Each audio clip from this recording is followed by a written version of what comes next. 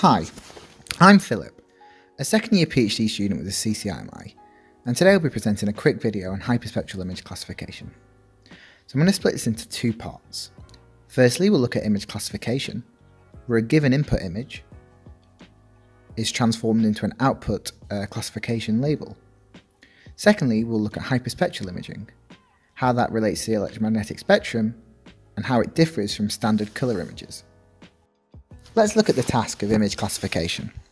So given a set of images and a set of possible classes, we seek to find a function f of x, which maps each image onto the correct classification label.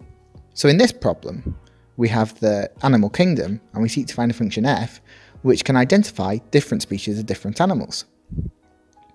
Often though, you might want to associate more than one label with an image. So here the function f of m can associate multiple labels with one image. How do we design such functions? Well, firstly, we should choose a model with 3 parameters we can change. Secondly, we're going to update those parameters using machine learning, where we learn from labelled examples which we'll call our training data. So we feed a training data, i.e. an image and a label, into our model.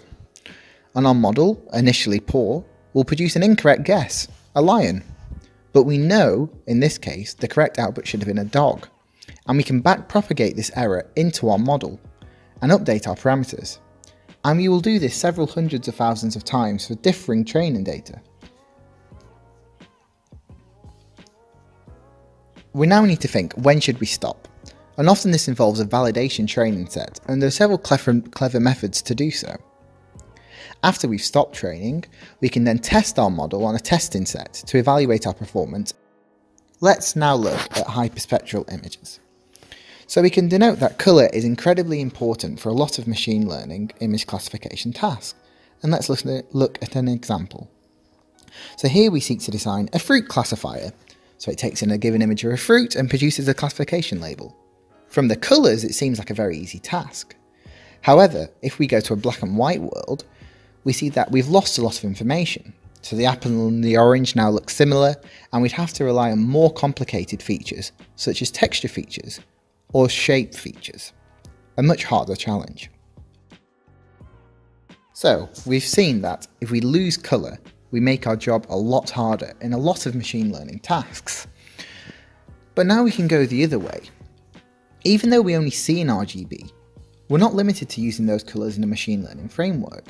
In fact, we have the entire electromagnetic spectrum available to us, and we could sample in any number of those spectral bands. And this is what hyperspectral images seek to do. They sample hundreds of spectral bands, so instead of just being RGB, you produce a huge spectrum for each pixel.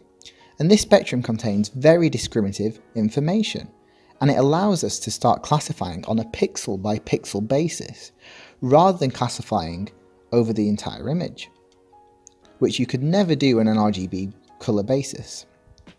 To see the power of hyperspectral imaging, here's an example.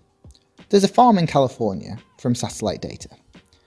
From an RGB perspective, it would be impossible to name which crop is which, or to work out how many different types of crops.